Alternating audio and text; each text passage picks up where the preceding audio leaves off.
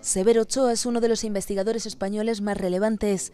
Premio Nobel de Fisiología y Medicina, el doctor Ochoa fue un referente e impulsor de la biología molecular gracias a sus hallazgos sobre el metabolismo celular y el código genético. Este es el código de barras de la humanidad, el genoma humano, el mapa biológico más complejo de la naturaleza. En 1953, el proyecto del genoma humano, liderado por los doctores James Watson y Francis Collins, permitió el descubrimiento de la estructura del ADN y surgieron nuevas preguntas sobre la función del código genético. El conocimiento del genoma supondrá una revolución de la medicina, empezando por la preventiva. Los resultados del doctor Severo Ochoa y del proyecto Genoma Humano han permitido desarrollar conocimiento clave para entender y abordar el problema del cáncer.